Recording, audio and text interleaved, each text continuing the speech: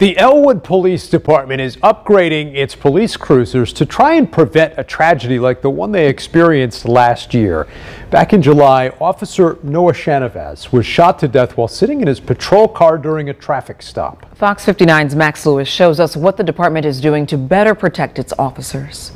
Elwood Police Officer Noah Shahnavaz didn't stand a chance when investigators say Carl Boards II shot at him 36 times.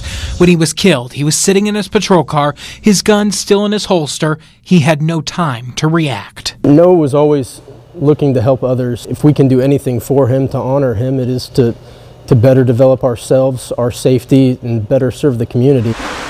That's why the police department is outfitting all of its patrol vehicles with bulletproof windshields. It's about 4 times as thick as a typical windshield, and Elwood Police saw it tested right in front of them. They fired multiple rounds, which included 9mm, 40 caliber, 45 caliber, and 357 Magnum, and none of them, there was approximately 20 rounds shot total, and not one of them penetrated. Chief Jason Brizendine also purchased a handheld ballistic shield for every officer that they can quickly grab during a hostile situation. We're trying to really be focused on the future, and any safety that we can give to our officers, we're going to do it. Both new layers of protection designed to give officers time to react, something Officer Shahnavaz didn't have. That extra time, is a huge confidence boost as far as being in that seat and not feeling as vulnerable. The chief said he hopes these upgrades also give the officers' families a little more peace of mind. He hates to think what happened to Officer Shahnavaz could happen again,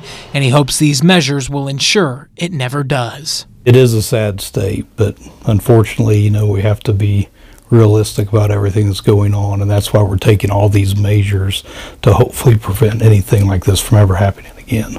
In Elwood, Max Lewis, Fox 59 News. Elwood police officers also say all of its vehicles should have the windshields installed, these new ones, by next week.